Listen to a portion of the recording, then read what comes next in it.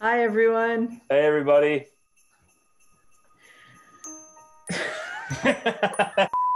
Hi, everyone. Hey, everybody. Happy holidays. We just want to let you know that now, more than ever, everyone has been relying on community organizations.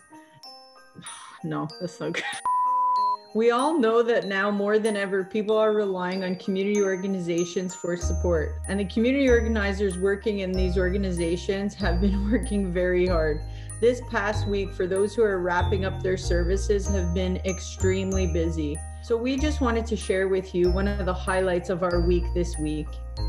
So we got the opportunity to visit Batshaw Youth and Family Services, where we actually had the chance to deliver books to 1,000 kids that weren't able to get their letter into Santa in time. And we got to see their amazing gift room.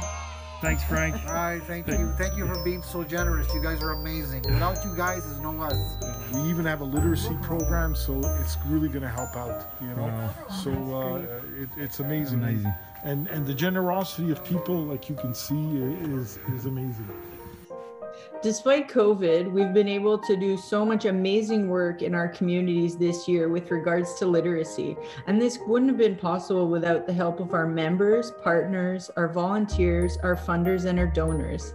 With that being said, have a fantastic 2021. Make 2021 fantastic, and we look forward to seeing you in the new year. Bye. Happy holidays. Happy holidays. Cut. Good job. Good job.